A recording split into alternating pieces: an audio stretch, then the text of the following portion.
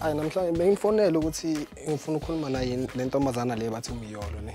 Ama le ntombazana le ngine right thing for yona but ngiyasaba ukuthi ngimtshele straight life yabo. Ngoba nasemjayiveni vele sinohlangana sonke eshawela yabo. Nakhona labo number 10 siphuze kube mnandi nje. Yeah. Ayu Miyolo because like ngimncanyela ukuthi dala ngikeleze naye nengikhule naye vele yabo. Umntana ngimazelayo vele akafani nabanye abogeli bale ngakhulanga nabo. Yabo ngicamela ukuthi ngidate umuntu lo ngimjwayele vele. So i-feelings zakho ziqale nini? Ziqale pha kwa grade 8 okanye ziqale manje njemani maneni dibana nje apha around ini? Hayi ready iqale manje vele yabo. Yeah. Already yashunakala ngoFebruary. Angihlangana naye vele number 10. Bengimangele vele ukuthi usaploma vele la eBrafish yabo. Mina mfethu abogeli babhaya basegazi mfethu ngibagijimisa. You understand? Kodwa yena Miyolo mfethu since I knew you from school mfethu ngiyagcwala ngawo. Why ungazange uzotry then? Try mfethu ne. Even today so ngiyatry mfethu ngibona so.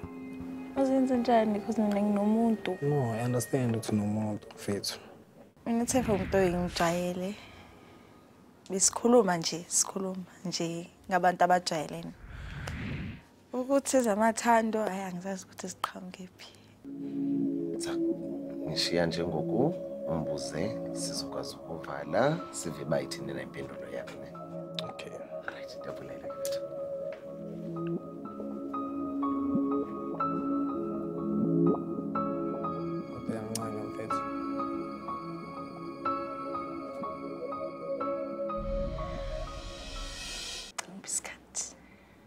How long? Mina ngiright kalong naye. Angimfuna omunye umuntu. Yeah, I understand.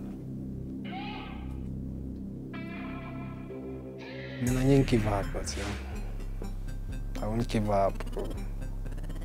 Ngizoyilwela ukuthi ngize ngimthole. Tell me something, Uyangthanda.